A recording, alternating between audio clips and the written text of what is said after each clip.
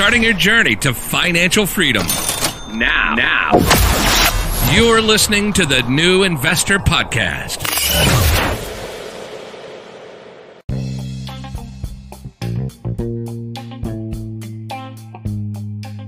The Young Investor for the New Investor Podcast, and it is day 59 on our journey towards financial freedom.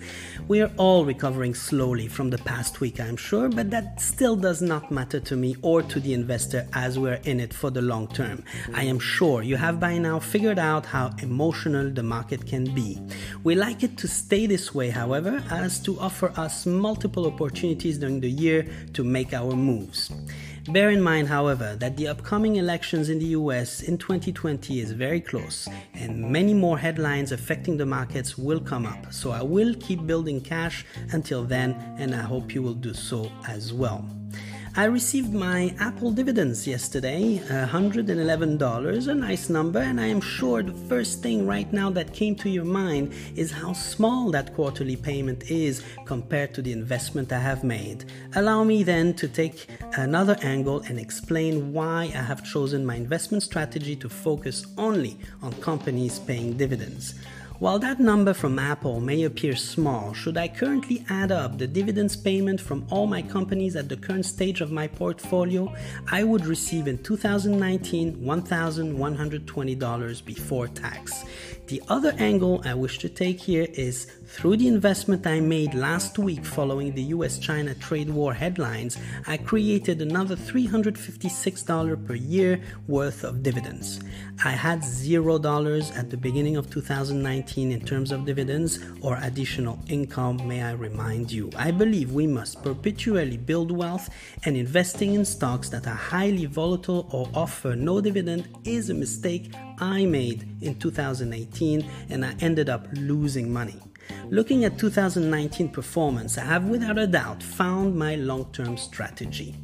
You may find that $66 a month after tax from these dividends on average is not going to make me rich, but I trust and hope that the mindset of getting there quick has already left your body. What scares me the most is making rushed decisions on an objective of this magnitude. I build up these dividends in 6 months, but the process to be able to free up investment money to get these $66 is where the work is, the hardship and the sacrifice.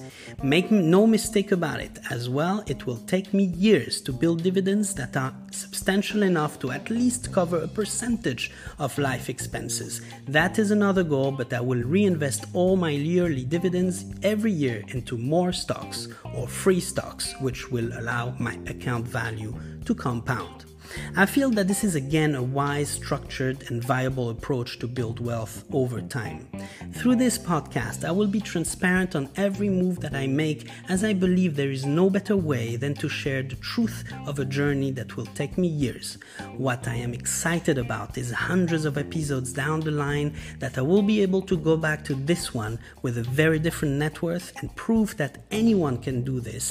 Anyone can change their future, provided they are not in a rush, leading them to make dumb decisions with their money, that they have stayed the course, grew their income, lived with little, and got rid of all bad debt. This is my future. The future me must be able to thank the present me for all he did, not curse him. I don't know about you, but what scares me the most is to be filled with regret. If I had to talk about regret, not starting to invest already 10 years ago is my biggest one, and I already feel regret down to my bones. I can't even begin to imagine what regret feels like when you're 65 years old and you have nothing. Knowing this, my approach now is to make up for the time I have lost, which will require double efforts on my part. This is my cross to carry, and once this is fixed, I will drop it and never think of it again. Bill Gates, I think, said something true, very true, along the lines that if you're born poor, it is not your fault, but if you die poor, it is entirely your fault. He did not simply refer to money. It also means that you would have taken full ownership of your future, changed your situation with drastic solutions, educated yourself to give you the necessary tools for success, worked hard to grow your income, been creative to open new sources of income, probably failed along the way many times, but by knowing the alternative, you got up again and marched. It is an attitude, a mindset, and a way of life. I am far from my goal. I will fail multiple times, but I am so glad that I will, as this is exactly what will make me successful. I wish you a fantastic Friday.